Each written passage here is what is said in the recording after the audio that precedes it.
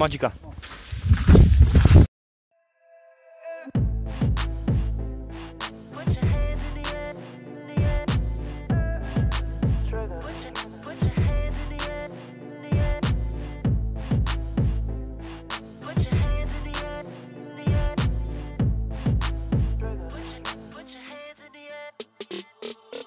Nasz bór tym cofnie i nie tylko.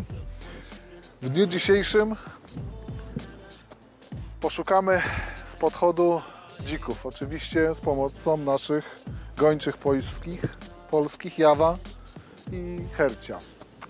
Wreszcie dziki. No, co po niektórzy już pomstowali na mnie, że tylko i wyłącznie pióro z tymi swoimi gończakami polować potrafię, natomiast lub też nie potrafię, natomiast do czego ta rasa była stworzona, czyli do gończych polskich, do dzików gończe polskie, jest przeze mnie niewykorzystywana. Wreszcie malkontenci mogą odetchnąć z ulgą, bo dzisiaj będziemy szukali właśnie dzika z podchodu razem właśnie ze swoimi gończakami. Mam nadzieję, że materiał, który dzisiaj nagramy, jeśli chodzi o szkolenie, układanie gończych polskich w terenie, będzie dla kogokolwiek przydatny. Jeśli tak, prośba, subskrybuj mój kanał, daj łapkę w górę, to zazwyczaj motywuje do dalszej pracy. Natomiast jeśli ktoś ma jakieś uwagi, ktoś chciałby coś dodać, powiedzieć, nie wiem, wprowadzić nowe elementy, czy też pokazać jakieś nowe elementy, które jemu byłyby w czymś pomocne, proszę o komentarze i ewentualnie mail do mnie i tyle. Wraz.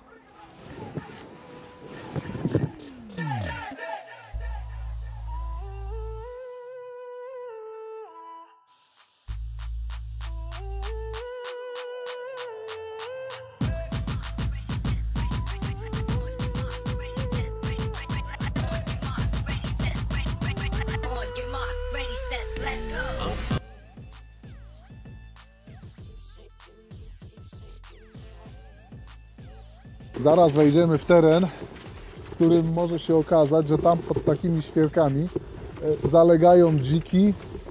Tam była dębina, fajnie zbuchtowana, także jest szansa, że coś możemy podnieść. Ale to za chwilę tam będziemy wchodzili.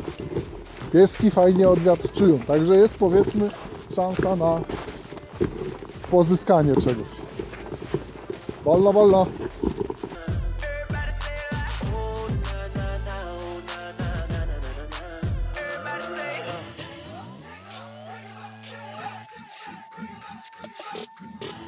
Tu będziemy wchodzili teraz w miód.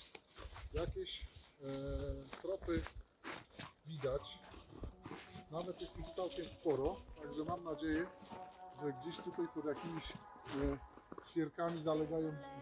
Chodź, chodź!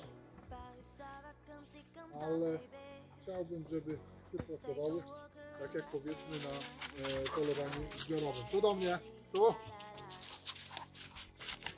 Siad. Dobre pieski, dobre pieski. Biegaj! Chodź, chodź tu! Jawa, chodź. Także gończaki poszły. Idziemy.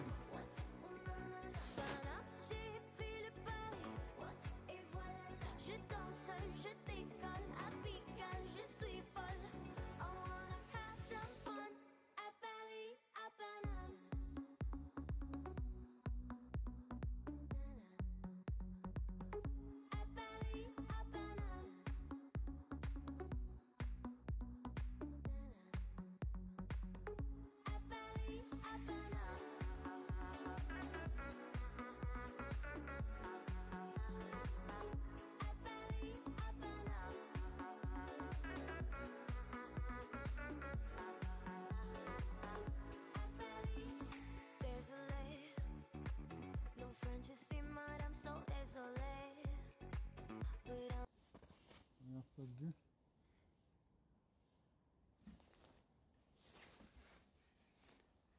Ja was 130 metrów. Ja was 160 metrów tam poszło. Tam jest sobie. chodź. Chodź, Hera, chodź. Ma dzika.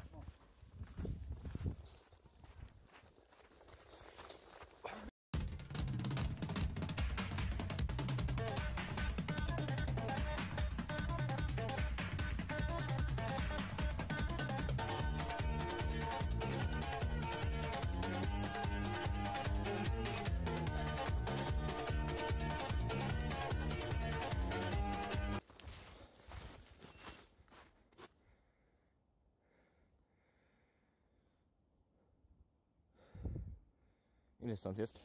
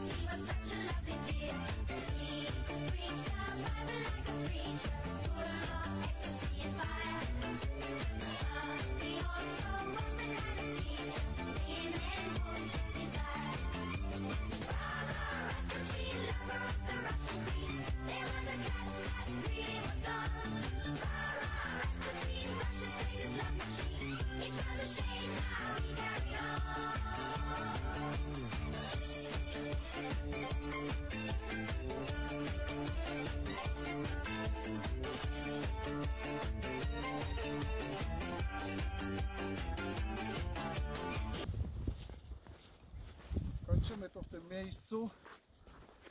Dziki były, jawa fajnie podniosła, natomiast byliśmy za daleko, żeby oddać jakikolwiek strzał. Było widać rozbitą watachę. Hera niestety była gdzieś tam dalej. Ważną sprawą jest odpowiedni transport i mobilizowanie psów do tego, żeby wchodziły do auta bezproblemowo. Dużo osób z tym ma problem i warto to przetrenować w domu, żeby w terenie mieć z tym problemu, nie mieć z tym problemu jakiegokolwiek. Pokażę, jak to robi Hera z jawą. Hop! Dobry pies. Hop! Dobry pies.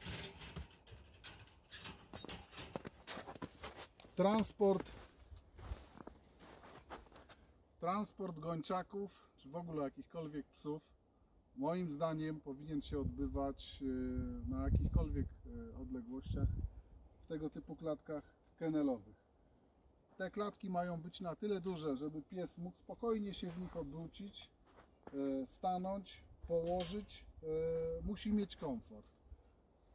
To jest bardzo dobre rozwiązanie, mając na uwadze bezpieczeństwo zarówno kierującego oraz pasażerów. No nie wspomnę o psach. W przypadku jakiegokolwiek nagłego hamowania jest pewność, że pies zostaje tu w środku i nie stanowi zagrożenia dla kogokolwiek w kabinie auta.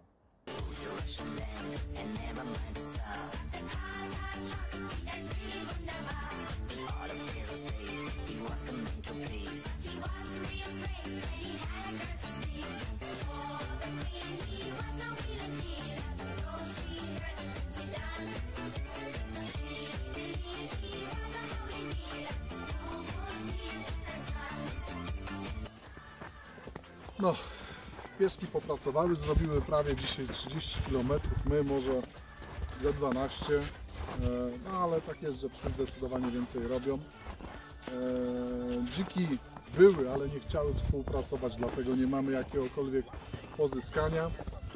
Serdecznie wszystkich pozdrawiam, którzy dotrwali do końca tego odcinka. Dasz gór wszystkim, tym, którzy polują i tym nie. Jeśli było coś ciekawego i dla Ciebie interesującego, poproszę o łapkę w górę i suba i do kolejnego odcinka. Jeśli ktoś ma pomysły, jaki kolejny odcinek zrobić, czy jaki aspekt i element wyszkolenia psa pokazać, bardzo proszę o komentarz. Postaram się na następnym odcinku to zrobić. Wszystkiego dobrego.